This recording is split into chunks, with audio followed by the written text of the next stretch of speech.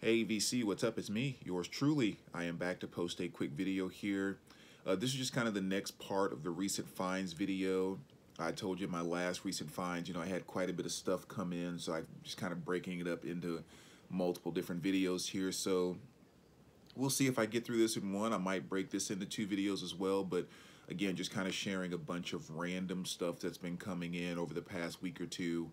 Um, had a couple of neat collections that came in at the store and a few other things. So yeah, been just a lot of cool stuff that's kind of come in. A lot of these too will be common, so I won't go into detail of talking about them because you guys already know them kind of inside and out. But just want to kind of again share some of the things that I've picked up and kind of where my collection is going. And I may be talking a little bit funny now too. If you see I'm not opening my mouth as wide and my jaw's a little bit swollen. I had my wisdom teeth pulled 2 days ago, so still kind of going through the healing process and all of that. So if I'm talking a little funny, if you see my jaw looks a little kind of puffy, yeah, that's the reason why. But anyway, kind of dive right into it.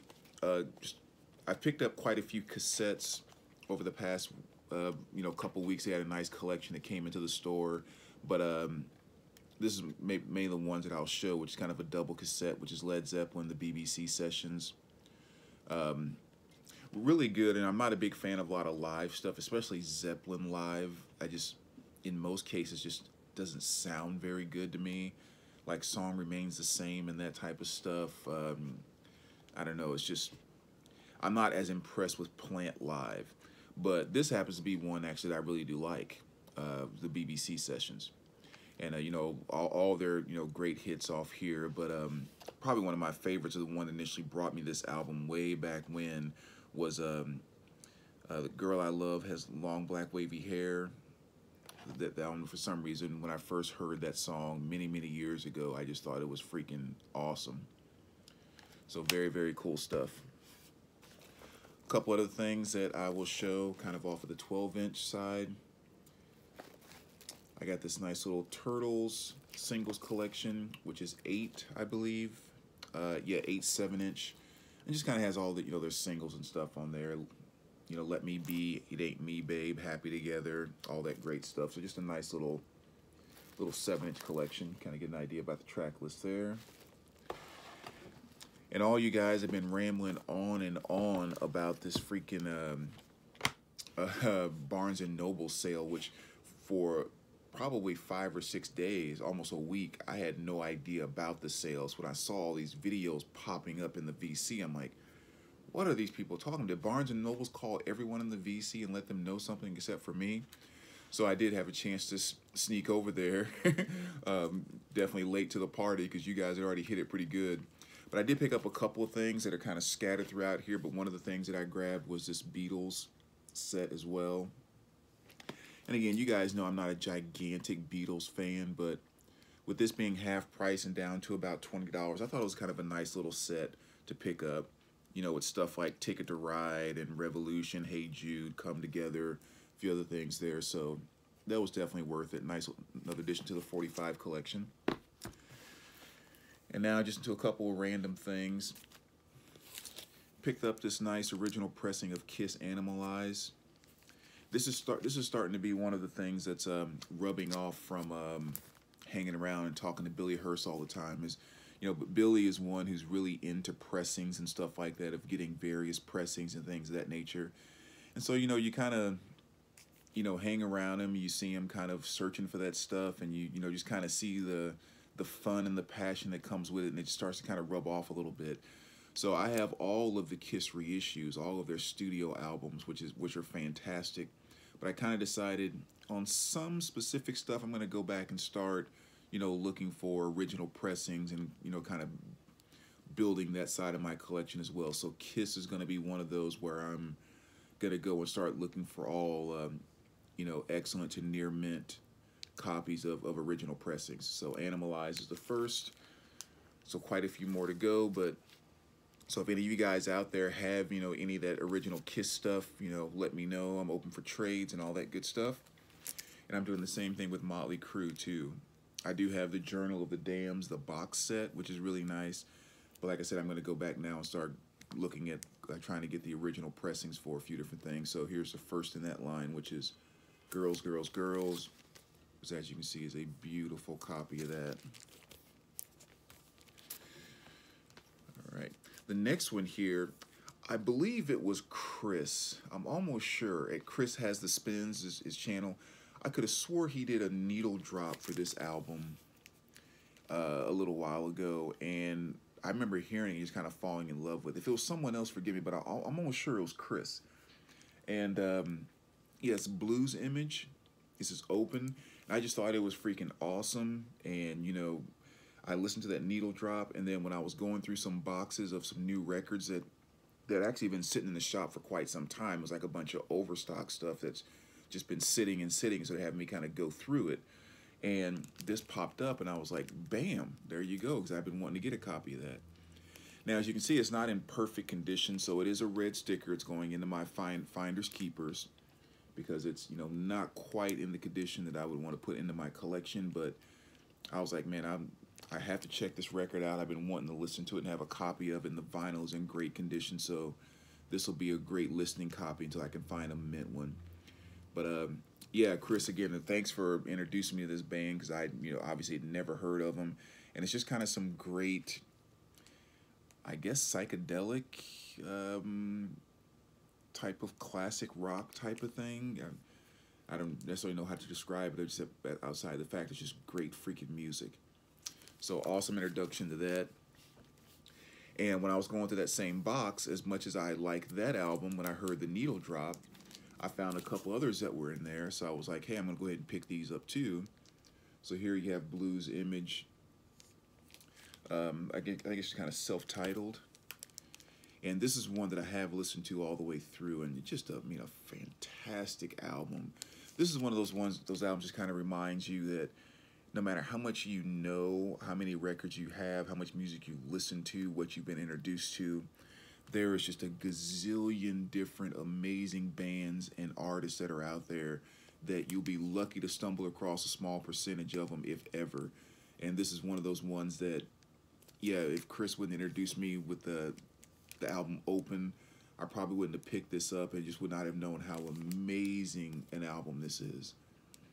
Just that, again, that fantastic kind of, I'm not going to say low-key psychedelic, and it's not like wild and totally out there, but, you know, with the organ solos and everything else. Again, I've only listened to it all the way through one time, but I actually listened to side one twice, because I just loved it so much the first time I had to listen to it again. But yeah, fantastic, fantastic album right there. And then one more that was in that batch, which was Red, White, and Blues by the same band, Blues Image. So haven't listened to this one all the way through yet, but you know, definitely looking forward to it. And actually probably gonna do that this afternoon. But so it was nice to be introduced to some totally new music there. Just kind of a core thing I needed to pick up, Jesus and the Mary Chain, Dark Lands. I believe this was their second album from '87. But again, just another great '80s alternative piece. Hold off on that one. Another one I've been waiting for a while, and I'm not sure how to pronounce that. Roixop or whatever. I don't know. I never thought about actually investigating to pronounce it correctly. But this is Melody AM. Kind of a, I guess, electronic type of band or whatever. Most people will probably know them more so, and this is how I discovered them, is if you remember the Geico commercials with the caveman, that little poppy kind of electronic song they played in the background. It's the song Remind Me, which from the first time I heard that commercial, I fell in love with that song. I thought it was the coolest thing in the world. I used to just love when that commercial came on, because I love listening to the song. Well, also nice just to kind of discover that it had been pressed on vinyl. And this is, I don't think there was a U.S. pressing. I think it's only U.K. pressings, I think. But yeah, so finally had a chance to pick up a very nice copy of that nice 2 LP set, which is really cool. And again, it has that, my favorite song on there is Remind Me. Is it? Yeah. And one more here, which is kind of a new introduction. Diana, digging in the crate. I forget what country she's from. She has that really, really cool accent. I love listening to her do her videos. But she did a video recently, and one of the great things she does is she's always has a lot of obscure, I shouldn't say obscure, but just a lot of like, fusion jazz and just all this type of stuff. Like, she really can introduce you to a lot of music that sometimes doesn't come your way. And she showed this one the other day, and or a couple weeks ago, and I had been basically losing my mind trying to find copies of them. There's actually two albums. I think this is the one that she showed, and it's Muriel Grossman, and it says Reverence. And I guess this is kind of on a smaller label, that RR Gems label, and it's a 2019 pressing. It came out on their website, sold out really quick and all that, so it's kind of hard to get a hold of them. But I was able to get one of these on Discogs. But the one that I really want is what's that other one? Oh God, I'm going brain dead now. Golden Age. I say it'll come to me in a minute. But anyway, so yeah, I was able to find this one on Amazon, which was really nice. But yeah, Muriel Grossman is freaking awesome. From the moment she did that needle drop, I was emailing her trying to figure out where I could get a copy of that. Probably bugging her to some degree because I wanted one, and especially the other album. And the title of slipped my mind, but she is fantastic. Oh my gosh. The best way I can describe this is that it can almost make you believe in reincarnation, in that somehow John Coltrane passed away and came back as a white woman. I mean, that's basically the best way to describe this album. It has so much Coltrane flavor in it, up and down, that it is unbelievable. I swear you could put it on and trick any Coltrane fan into thinking this was a John Coltrane album. Just absolutely amazing. Matter of fact, I think it was side 3, I believe. There's 2 songs on there called Chase and Triba. And again, when you put on Chase, it sounds like a continuation of Psalms off of John Coltrane's Love Supreme. And Triba, if I'm remembering the track order right, because I only listened to it twice, but if I remember the track order right, Triba's almost like a continuation of Favorite Things. I mean, it's just the way she plays, the sound of her sax and everything else. If you are a John Coltrane fan, you have to get some of her stuff in your collection. So fantastic pickup there, great new artist. And again, Diana, thanks for introducing me to her. And I can't wait to get the other one, which I believe was Golden Age, I think is the name of it. But anyway, moving right along. Probably some of the more common stuff here. I picked up a copy of the Record Store Day release of The Runaways Live in Japan. You guys know that one. A music on vinyl pressing of Branford Marsalis Quartet.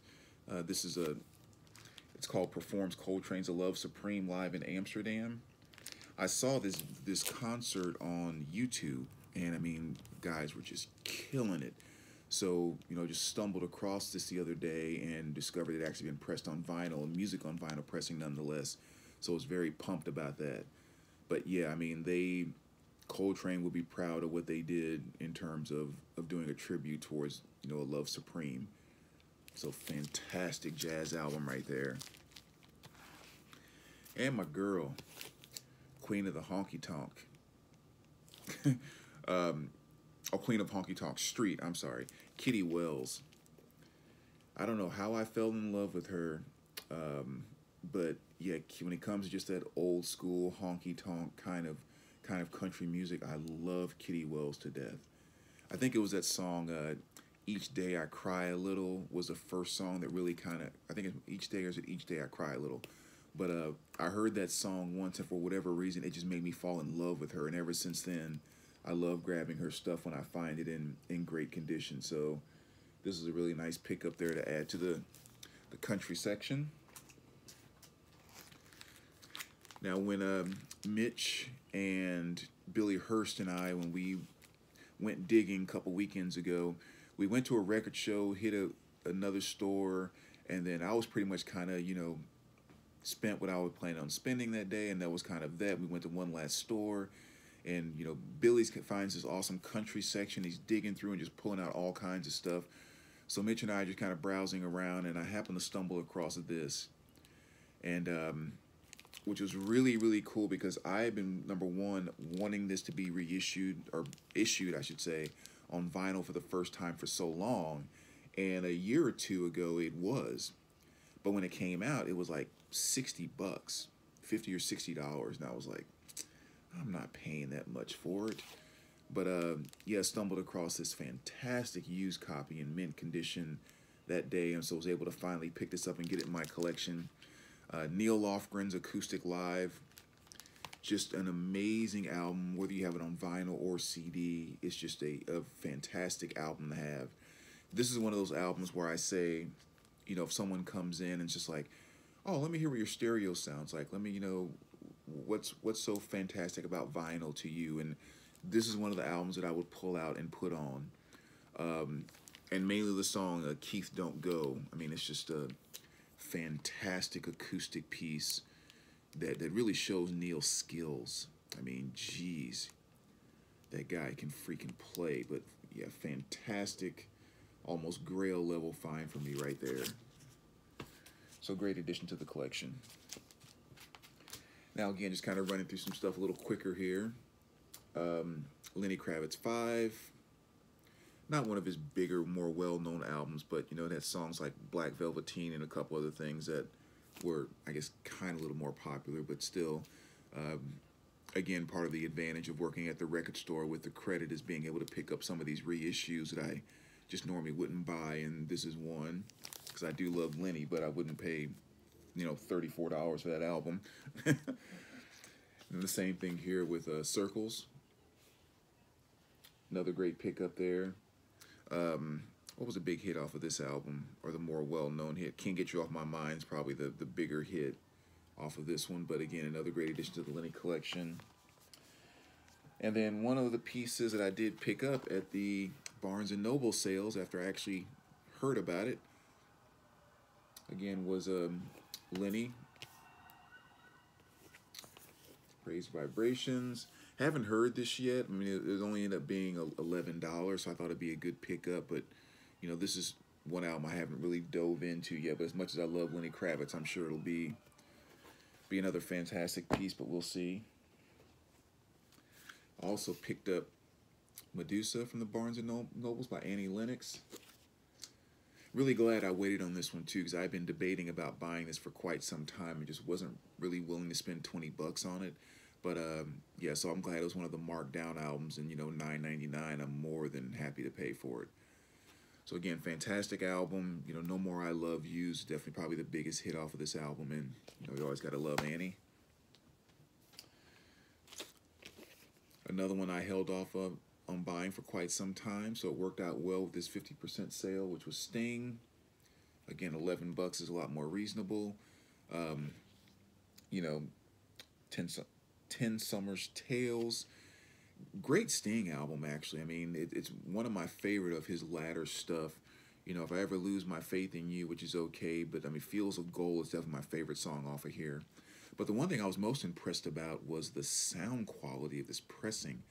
I mean, it just sounded absolutely fantastic. It's just sometimes you put on a record and it just sounds even better than you expect, you know, and this was one that really kind of did that. So amazing job on the pressing with that album.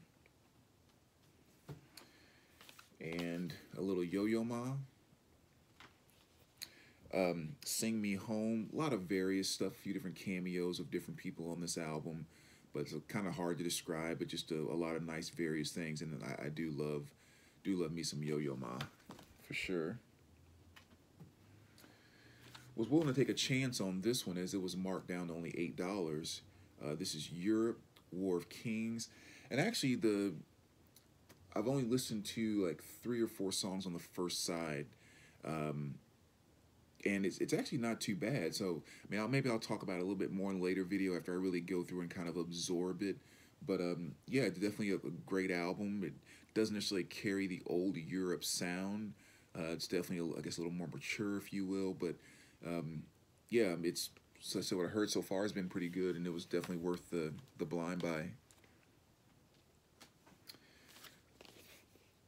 And a little Enya. You know, I'm always working on completing that collection. This is Dark Sky Island. Not my favorite album by her, but still, you know, definitely great stuff. But yeah, just another nice addition to the Enya collection. And again, with the 50% off, great opportunity to do that. For any huge Accept fans that didn't know, had been recently reissued. This is Accept Predator. This is from 1996, I believe. But yeah, music on vinyl pressing, which is awesome. Because on clear vinyl, which, okay. But yeah, just like a lot of the latter Accept stuff. I mean, this is one of those albums that maybe didn't get as much notice or whatever. But just, I mean, a good, solid, heavy, you know, that Accept type of metal. So yeah, if you're not familiar with this album, I highly recommend checking it out, because this is a fantastic album that just was not high on the radar. And the other thing I'm doing too is I'm completing a Pink Floyd box set that I'm putting together, and the box set is comprised of the new Pink Floyd reissues. So starting here with Clouds, or it's a Cloud, it's Obscured by Clouds, but I like to call it the Clouds. Obscured by Clouds, again, a Pink Floyd classic you guys know about from 1992, I believe. And then More, just, it's kind of a soundtrack or whatever, but another nice addition. And then I picked up a copy of the demos. Haven't listened to this one all the way through yet, so this is one of the ones that I just wasn't quite familiar with, but went ahead and picked that up, as well as two of the more popular ones, which is Metal, and you guys of course know all about that one, as well as Magma. I guess I can never pronounce that right. But yeah, this is also one of the reissues there. So my Pink Floyd reissue box set is complete, which is kind of nice. And maybe I'll share that with you as soon as I get that kind of done as well. You guys know how I like making those box sets and everything. Another great pickup here, which I'm sure a lot of you guys have had this album forever, but I finally got a chance to pick it up, which is Jason Isbell, Southeastern. Another fantastic album. I know Noble Records was just talking about this. This is one of the picks that he had in his new 7,000 subs contest. He was talking about that album. And another one, I think Diana again was the one that introduced me to this one. I think she was the one that talked about it in the video. But it's Ghost Funk Orchestra, A Song for Paul. And I think really kind of that sticker really sums it up. Mysterious groove bass psych, and that's really kind of exactly what it is. But this was a really cool record, and again, heard some needle drop there, and so had to kind of throw it on, and loved it, and so picked up a nice copy of that as well. But another nice addition to the Psych collection.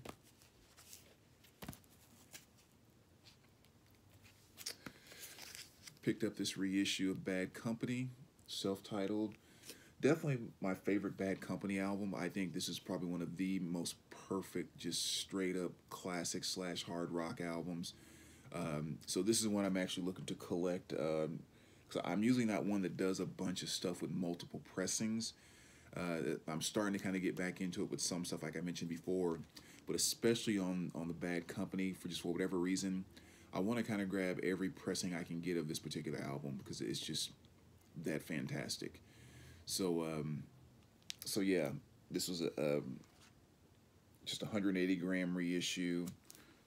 Sounds fantastic, that's for sure. But yeah, just a fantastic album. I think one of the ultimate rock albums. And sticking on the Bad Company,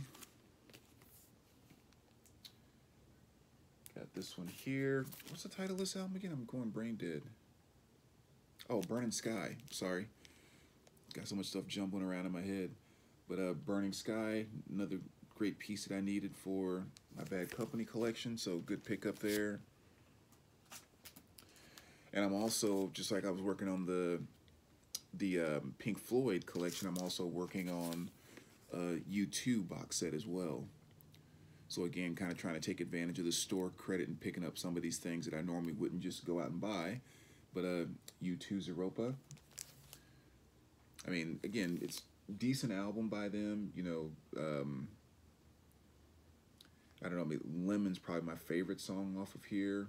But yeah, it's definitely be kind of fun to complete that set as well. And let's see, the last 3 pieces, which I'll flash here really quick. A little more Ohio Players. And this is Try a Little, or just Tenderness, not Try a Little Tenderness, it's just called Tenderness. And you know, all the Ohio Player stuff is always difficult to find in great condition. So I think I picked this up at the record show that day when we all went out. 1981. Some of their later stuff, not quite as funky as their earlier stuff. They actually did a cover of Try a Little Tenderness on here, which I don't really like that. It's like when something is that perfect, just kind of don't mess with it. But the rest of the album actually is not too bad. Again, it's just kind of some of their more late 70s, early 80s type of funky stuff, and it's the Ohio Players. So anytime you got sugar out front, you know something good's gonna happen. I believe it was pronounced Clannad. Am I pronouncing that right? 2. I believe this is their second release from 1974. Something like that. Yeah, 1974, I believe. Just kind of a nice mixture between kind of a folk slash, I guess, kind of Irish type of thing. Really cool album. They have a lot more stuff out than I was aware of. I'd heard the first album and heard this one before, but then I also noticed there was a new music on vinyl pressing that came out of something they've kind of recently done, and just after, you know, researching it a bit, they have a ton of different stuff out there. But again, if you kind of like that folkish, you know, Irish type of feel, this is definitely a great album to check out. And last but not least, looks like I did get through the entire box. This is Betty Wright Live.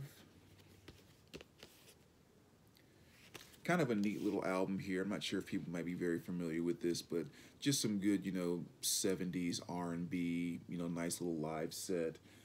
Just kind of one of those great albums just to kind of put on the background when you're moving around the house doing stuff, because it definitely has a nice live feel, a good soul feel, a lot of audience participation stuff in it. So just a cool album to add to the R&B collection there. But, okay, wow, so I did get through it all. There you go. Those are, again, kind of some of the new additions over the past few weeks.